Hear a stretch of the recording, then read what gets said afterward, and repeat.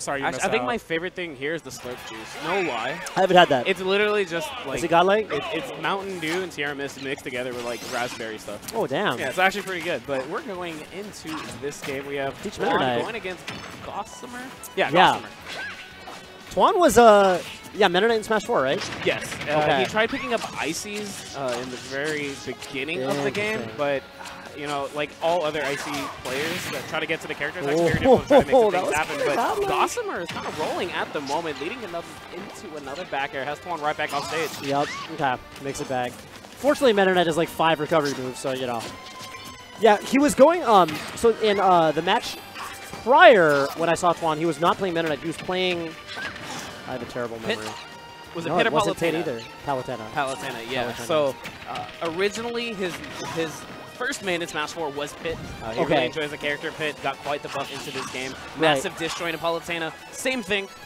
Yeah, being like a massive disjoint, plus she has a plethora of options to go and try to kill you and set you up. Yeah, I feel like Palutena is one of these characters where everyone has a Palutena. You know what I'm talking about? Ooh, that was the snipe.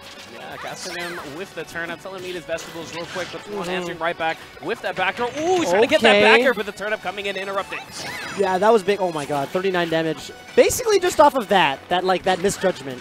No, Peach is crazy. You get hit by one straight turnip, one straight down air, you're going to lead into another 40-50%. Yeah, Peach's combo game is nuts. And like very like kind of character independent. I feel like she just kind of combos everybody. Yeah. That'll do it, the back air towards the ledge.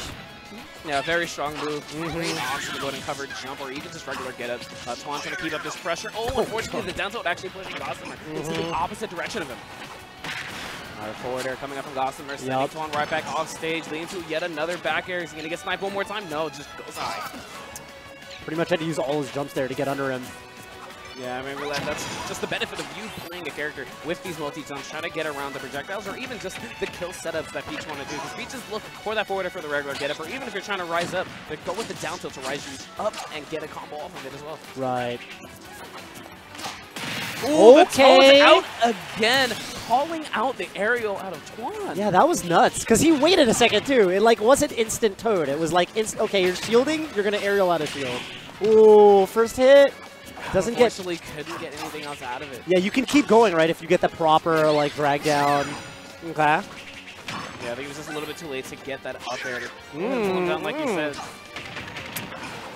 Nice. Oh, now getting the sweet spot of that back air. Fortunate for Twan, still on stage, leading him to yet another neutral back air. Not going to be online, but Gossamer taking full advantage of the float, waiting for Twan to push that first button. There we go, the F-kill. Twan again, just really fishing for these kills, but Gossamer playing so patient, really allowing the game to come to himself. And kind of when you're in those edge guard situations, especially against Peach, if she's floating at that height, it's kind of tricky, because once Meta Knight does one of his double jumps don't go that high. He doesn't get that much height off them. Yeah, he can do that to rise, but to that extent, Peach has like a pretty good recovery against characters like this. Definitely. There we have yet another back row setting. Twan right back off stage, trying to set up with the turnips. Trades with the shuttle. This actually goes in the favor of Gossamer. Dash back should take the stock, and it does. Gossamer taking away game 1 with a 2 stock. Yeah, that was like pretty much rage assisted, right? Like if he's at 0, that's not killing quite the same way, I don't think. Definitely not, but great stuff from Gossamer there. And really, I think something that we're going to look out for progressing through this set is the use of Toad. Because now that's imprinted in Twan's mind. Like, I want to nair out of shield when you're harassing me, but if I do that, I might die. Right. And so, like, there's a couple ways you can obviously go about that, where you could just chill for longer and, like, just extra wait for the Toad and then punish the Toad, but, you know, you don't want to just be sitting there stuck in shield forever, because then they can just go one more layer on you. Yeah, no, and actually a really good thing about Peach is that when she does nair into your shield, she's actually plus for a little bit, just because it takes so long for your jab or your shield to go ahead and drop, because there's those additional 6 frames plus the 6-frame input lag as there is already. Yeah, a lot of people are basically saying, you know, as far as like pressing your shield goes, Peaches is the best. Goodness, that was 34. Gets and the we grab have the pit coming out too, so. Yup. All right, solid neutral coming out from Twan. Only 10%, and Gossamer just rising up with the downer as well, getting some more percent. Nice. And that's going to be a quick punish. Down throw one more time. Back air not going to find the mark, but Twan and early going is really struggling with this counter pick. Some damage here, yeah. You don't really get the longest strings off of those nairs, right? But it's something. No, I mean, what a lot of pits end up trying to do is they try to get a sour hit of that down air to lead into the nair to get even more damage. But unfortunately, that has not been the case so far. No tech, but Pit has a fantastic recovery to go ahead and come back. Yeah. Looking to stuff it with the downer there, but yeah, he gets it back on stage. But really, honestly, like, Twan hasn't had much of an offensive game plan. He's kind of just been on the back foot. There's been no presence for his offense. Like, really, this 46% that is on Gossamer is just all from these straight hits. Yeah, pretty much. Or like if Gossamer overextends, you know, and like he gets he gets some straight hit off of that. Yeah, but hopefully he can ride out the momentum. This is only 2 out of 3, so Twan has to figure it out very quickly. Yeah, he doesn't have now he's only got no living. A phenomenal DI to go ahead and live through that. The blast zones of FD helping him out just a little bit, but you know what? The blast zones aren't going to help you if you can't tech. Yeah, that's not the first time he's missed that tech on the turnip throw either. So, ooh. He's going to get him to grab a down throw to cross up that DI. Good stuff. He was like a little bit too late to go for what he did there.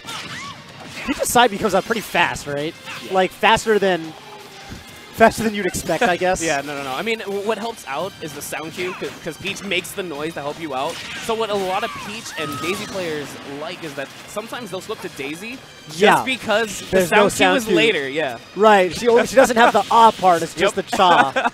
Is there any other difference between Peach and Daisy, really? From what I've been researching and what I've been hearing, no. Yeah, I talked to a Japanese, Daisy player, and they were basically saying, well, it's a straight buff, because there's no sound cue on the side, so I just play Daisy. And it's like, oh, okay. Well, like, what hair color do you want, honestly? Yeah, pretty much. All right, but as we've been talking, here we have Twan mounting up this little comeback, going to take the lead after the rapid jab. For the first time. Yeah, really just finding his own in this set right now, but Gossamer still keeping up all this pressure. Yet another rising back air into that forward air. Twan right back off stage, eating a turnip again. Yeah, the turnips are doing a lot of work. Oh, that was sick! Forcing the up B there. With the turnips, right? Yeah, because Twan was aware of the option of him just throwing the turnip straight down again. He did not want to be put in the situation to tap.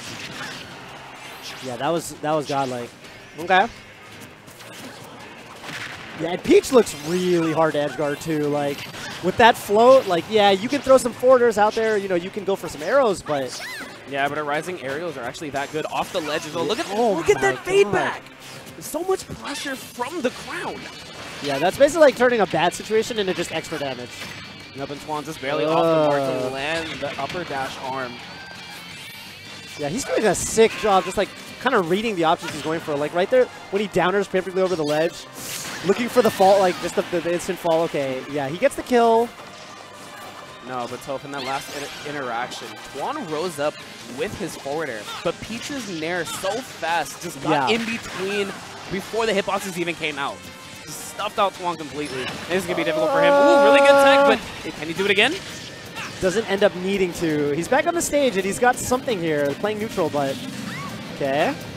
Yeah, this is the start, exactly what he needs. He can't take too many more of those dash attacks. Yeah, he lost his first that's a strong move. Can he, I haven't seen him go for that. Can he use that reflect on turnips, more? He can, but it really depends on what the spacing is. If he's too close, there's going to be too much lag for him to do anything out of it. She might just hit you. Okay. Yeah, I mean, especially if Gossamer just shields the turnip. Right. Oh, no, okay, please, I was going to say, please don't die to down air off the top. Yeah, that would have been sad. Upper dash arm, just spot dodging away from the side B. Forward smash, not going to be on the mark. Beautiful fade back right there, coming out from Gossamer. Wow. Another dash attack to take it away. Man, that was close. Forward smash, so would forward smash have KO'd there? Yes, forward smash would have KO'd. But he didn't react immediately. So that slight hesitation spelled Twan's doom, and Gossamer had the opportunity to fade back, then come back to the ledge. Man, that would have been a godlike comeback too. And he was inches away.